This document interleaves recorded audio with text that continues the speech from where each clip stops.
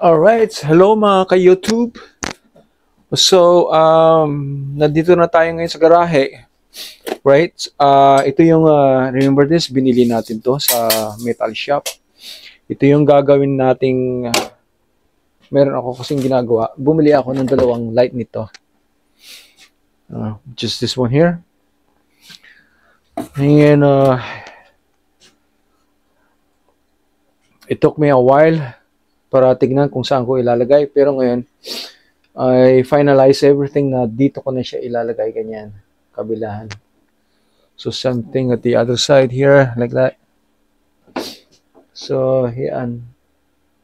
Kasi dati, nandito yung maliit nun. Kaso nga lang, the problem with that one, dahil, if I turn this one on, no, in the night time, ay nasisilaw ko yung mga oncoming traffic. You know, they're meant to be for like off-road. Ito.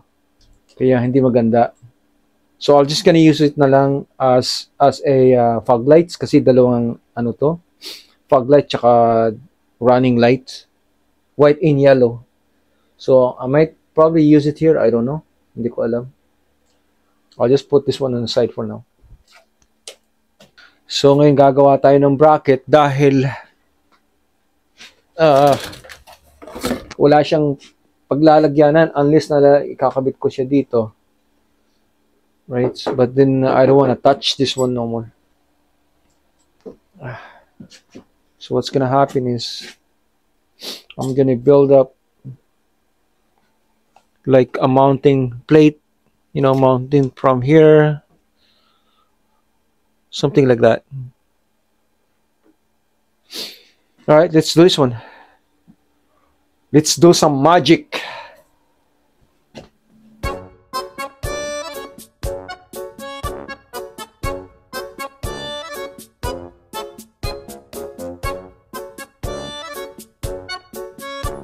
All right, so now umpisahan na natin gawin to. So, gagamitin natin yung jigsaw. Gawa lang muna tayo ng isa muna and then we'll template it after. Kasi hindi pa natin alam kung okay ba yan o hindi.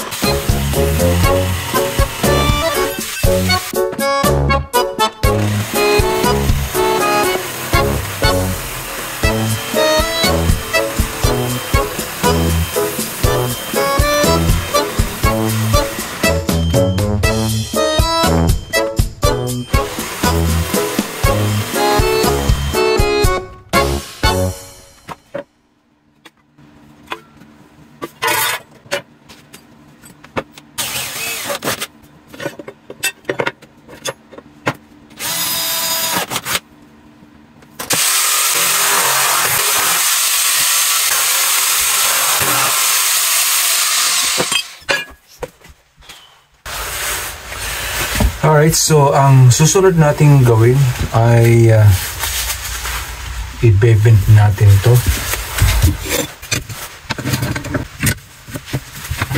Okay.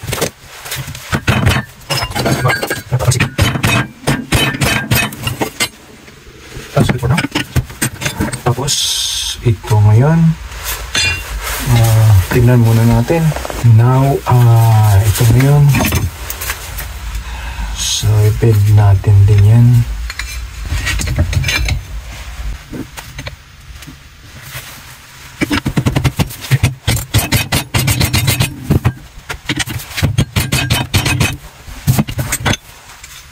Tapos ito rin isa.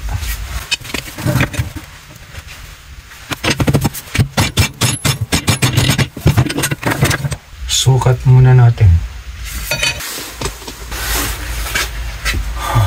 One last time.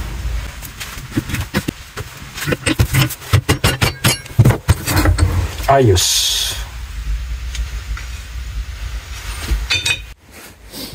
Okay, so ngayon ang gagawin natin ay i-smoothin natin to by hand na lang.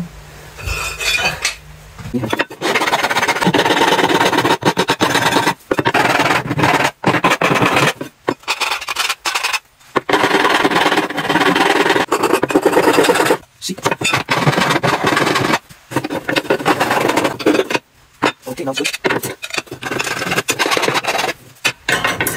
So now we're gonna do next is we're just gonna smoothen a little bit. Alright, ready? Lagyan natin ng takip yung bike para hindi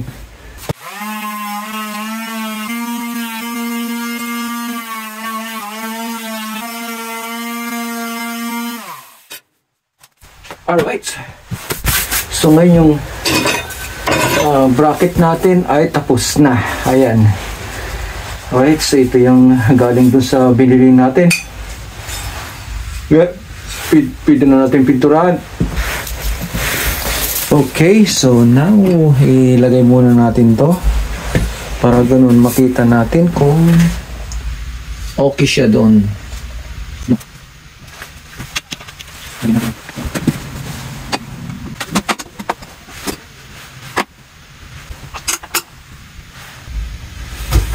Wow. Okay, let's do the other side. I'll get the light so that way you can see. Alright, so ito yung ginawa natin. Okay. Thanks for now. Okay. So, iyan o. Pupunta dito, tsaka doon. Lagyan muna natin ng washer. This is temporary lang muna. Ayan.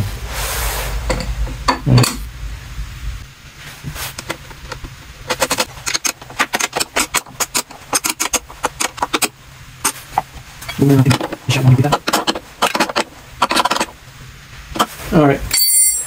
Now, let's go on the other side. Ayan. So, yung ginawa nating bracket ay ito yung fog light or anong tawag. So, ganyan, di ba? Ayan. Ayos. Alright, so, okay, let's go.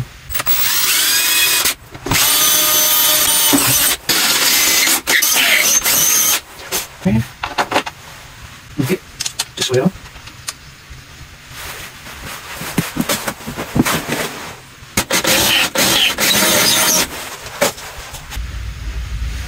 Alright. So then alright, this is ready. Let's go ahead.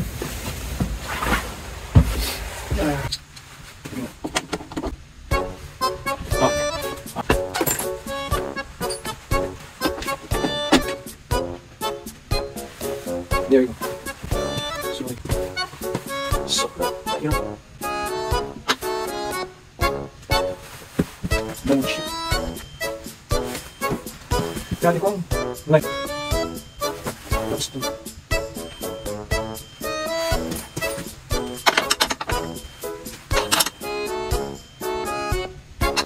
Mukhang mas matasyon ako. Okay, sir.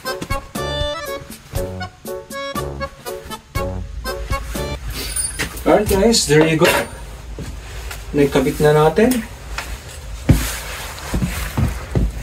So ngayon, ganyan lang muna.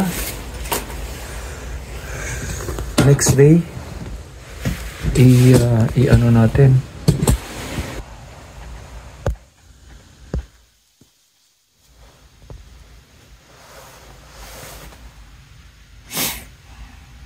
Alright, maraming salamat guys sa panunood. So, ganyan tayo gumawa ng ating laruan. So, yung mga kaya natin gawin natin. Maaari kasi napakamahal, lalo dito sa Canada. Like to install this one. Anak ng pating. Siguro yung electrical tsaka ito. You'll be lucky if you get it for $200. Ito, tsaka yan, installation, lalo na kung ganyan na walang paglalagyanan, you have to do, gagawa ka ng sarili mong, sa shop yan, they don't do it. Hindi sila gumagawa ng ganyan. Either ikakabit na lang nila dito, o gumawa na lang sila ng simpleng bracket, kabit na lang dito. Ayoko naman ganun, kaya mas gusto ko ako na lang gumawa. Pero kung ganun, kung tanggalin ko, at least di ba? Kagaya nito, yung dati, nilagay ko dito. Tapos, na pangit, hindi maganda. Kasi nagtitingnan ako nun yung flash mount. Sana. Ganda sana ko yung flash mount. Yung nakamount siya dito. Kasi ang balak ko nun, 3. 1, 2, 3. Pag ganun. Pero wala akong makitang ilaw na gano'n. Ito, actually ito, nakakabit ko to trinay ko nung last time Ayan. Right? Ready? Ayan.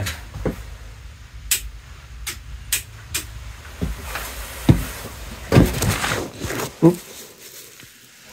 Liwanag, di ba?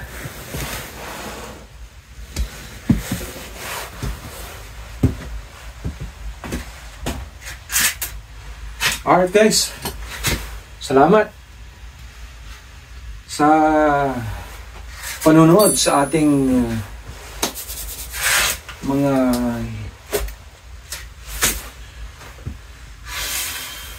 hilig natin gawin. Hindi naman sa hilig, but para lang makatipid tayo. Alright.